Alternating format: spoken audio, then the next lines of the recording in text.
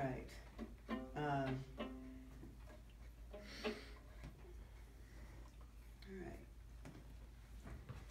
I'm going to read something that was first published by Janet Kaplan in what is called Swimming to America, which is, there's only 100 of them, and they're all gone, except for a couple that you can pay a whole lot of money for at Chartwell Booksellers in Manhattan. That's it, and everything else is gone. But there are several poems in the book, and many of them are they're really interesting because they are, for the most part, prose poems. I don't really often write them, but here's a couple, and one is for Toni Morrison. It's called Dream Book. If anybody's ever been to Memphis, Tennessee, and you've been on Beale Street, you may have walked into a store called Ace Swab's. It is now sort of a tourist site, but when I was living in Memphis, it was a regular store. And it was where everybody went to find stuff that isn't made anymore, because it was that kind of store where they would buy up all the stuff that had been, whenever a store went out of business or a company went out of business, they bought up all the stuff. And so you could find like ancient cotton underwear that you can't find anymore because they had it there and for really cheap. But it also has, and still does, all the stuff for hoodoo. So they have dream books and spell books and magic candles.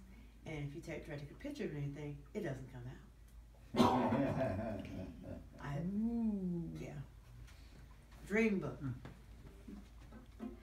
522 was a number in the book, before the flames took a character's skin. A friend would look and ponder the corner of Suave's second floor on Bill, where the book of numbers waited for a quick or hesitant purchase. The one with a rooster or a crow, or is that what I remember? These pamphlets promised the triumph of 2s and 3s and 4s. For the hoodoo men and the hoodoo women up from the bottom, where cotton sucked their lungs and broke fingers and skin, where every pregnant woman was a dime in the bank, and the men played dreams from the dream book. Quarter dreams, dollar dreams, dreams that drugged their souls split open by a sun so ruthless it was universally cursed.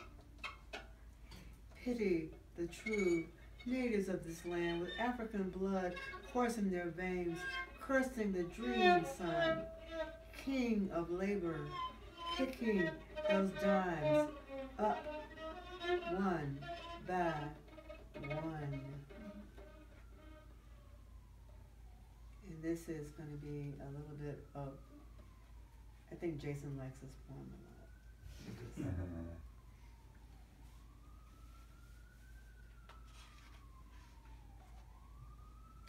And if he was still alive today, he'd be in this room. Notes for the poem, Beloved of God, a memory of David Earl Jackson. At David Jackson's birthday party, the DJ played funk songs and early disco. As we stylish and sweating swayed our hips and shrieked the end of winter air. Crossing the half-century, who is still here and who has gone, drugs, AIDS, congenital heart failure, cancer, gunshot wounds. Wine dropped on the floor in remembrance as we stepped towards the uncertain future of gracefully aging or going out raging like rivers in Canada.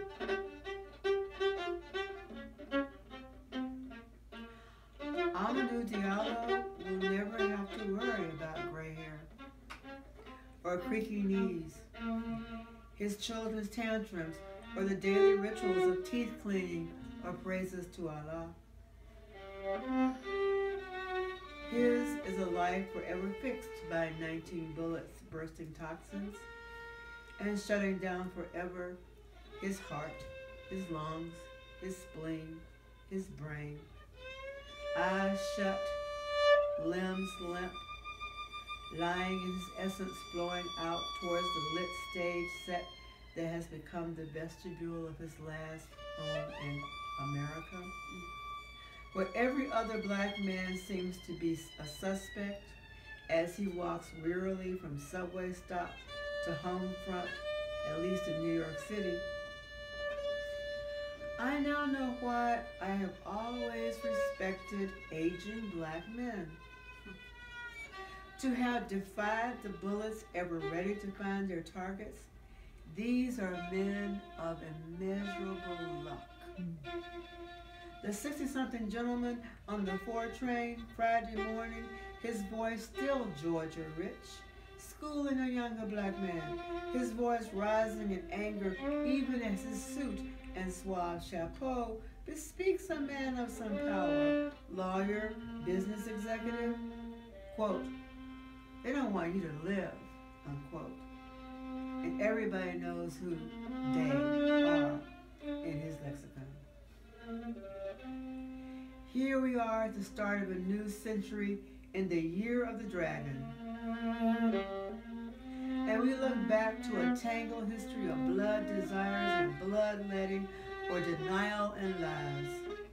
The violent consequences of white supremacy, 4 young men raised in fear and marked by badge and gun with a chance to lose sight of mission and common sense in the shadows of a doorway where every boogeyman story crystallizes in the body, mind, and heart of a young African man doing nothing in particular.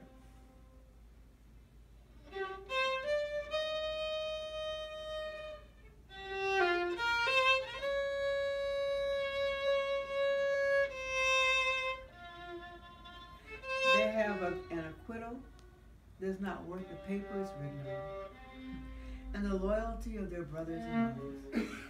But who cares? They murdered. They know it. And so do we. What are we to make of it?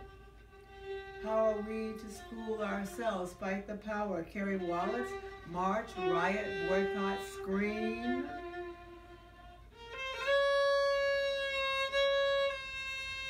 We live. We do not become so foolish that we think we cannot change the world. We remain as open to new ideas and as defiant of old expectations as that aging man, still angry and still working to make a difference that I heard on number 4. Savoring the beauty of noise, gossip, anxiety, and joy. We pour libations, and we remember who has been sacrificed and why. We celebrate a half-century of moving on terra firma, dancing away from the bullets. Thank you.